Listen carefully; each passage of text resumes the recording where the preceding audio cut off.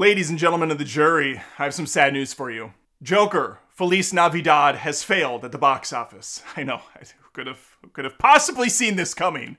A sequel to the original film that's now told through the stylings of music with a budget 3 times that of the original. Hard to see how it could have failed, right? Actually, the cost might have been 4 times as much. The original was only $55 million to make. This one was almost $200 million, if I do the math. 5, 10, 15, yeah, 4 times the budget.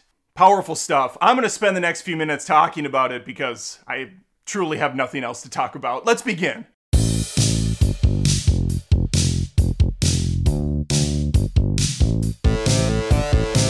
The numbers are out, fam, and they're not good. The first weekend at the box office is critical for the success of a film. Joker 1, for instance, made about $39 million in its opening night. That's just on a Friday.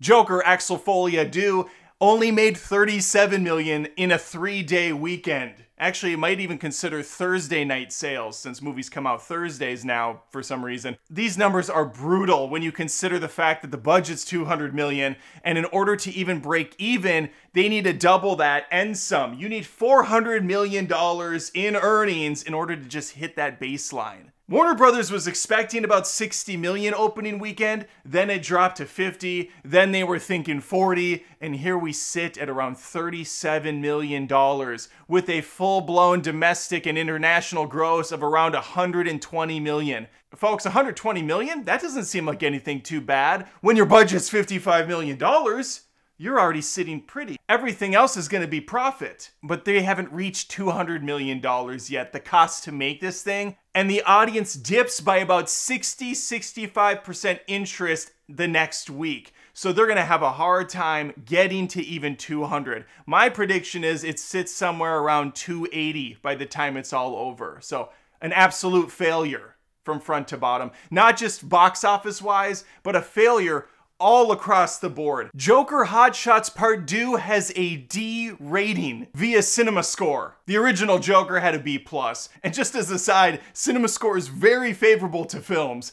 D is atrociously bad. That means the majority of moviegoers hate this film. With movies coming home faster than ever before, typically films hit streaming platforms like a month on average after they're going to the theaters, Joker 2 Folie 2 Furious is going to have 0 legs at the box office. I've already given my thoughts on the film via a review and a spoiler rant. I'm not a fan. We'll just leave it at that. But this is just brutal. I remember, it's been a while, when Warner Brothers fired on all cylinders. It was kind of pre-DCEU bullshit, when they really made good movies and franchises, and now it seems like it's miss after miss after miss. They rarely get a win anymore, and it's because of stupid decisions like this. The first Joker made over $1 billion at the box office. It is one of the highest grossing R-rated comic book films of all time. I think it's just below Deadpool and Wolverine.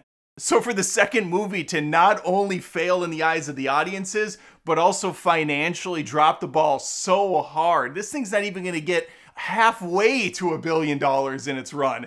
How sad. I think it's probably fair to say we won't be seeing a Joker 3. I know Todd Phillips, the writer and director, he's done with the DC. He made that very clear. I think he was done before he made the second movie. But if you were a fan of this film, you might be bummed to hear that it's doing so poorly because there's no route now where we can go forward with a possible third. No, this Joker fillet of fish is cooked. Of course, there's going to be plenty of YouTube movie critic analysts out there, experts that will say exactly why this movie failed. They'll give you their reasons, they'll list them off in an easy to follow format. I see no reason to. I'm pretty sure every audience member knows exactly why it failed. By once again focusing on Arthur Fleck's mental instabilities, by doing the musical thing, by alienating your fan base, yeah, it's not hard to figure out why this thing flopped. The last time I remember a movie sequel bombing this hard was The Marvels. Not because it didn't generate money, I mean it lost money, but because the original Captain Marvel did over $1 billion as well. So just the drop between these two movies, it's a roller coaster that only goes down. In fact, the worldwide box office for The Marvels was $206 million. That's off a $270 million budget, so that thing completely crashed and burned to the floor. The Joker might hit its initial budget, but again, you have to multiply for marketing and other expenses. Has to double to even start to see the light of day. This thing right now is trending at Madam Web levels. It's trending at Morbius levels. It's sitting on the same stage as Morbi shit. That's just embarrassing. I think I've milked this video long enough. I want to hear from you though. What are your thoughts on this? Did you see it coming? I think most of us did when they announced the budget, what it was going to be about, etc., etc. Think about subscribing if you haven't. I post movie commentary, reviews, roasts, occasionally live streams every week. Would love to have you stick around. If you love what I'm doing, and you have for a while, maybe think about becoming a patron at patreon.com/AdamDoesMovies. It's the best way to support the channel. All right, I'm gonna leave it with that. Thanks for watching. Hopefully I see you next time.